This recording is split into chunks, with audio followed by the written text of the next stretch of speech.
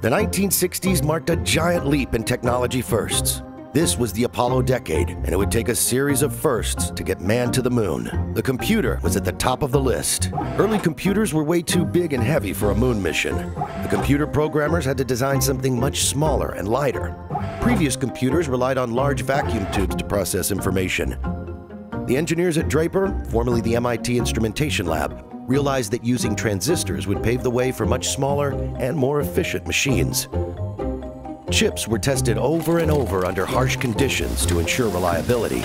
The Apollo guidance computer was no more powerful than a calculator, but used a real-time operating system to control the spacecraft. The electronics were more basic than your modern toaster, with just 64 kilobytes of memory. Remarkably, during the multiple Apollo missions, the guidance and navigation computer systems never experienced a failure.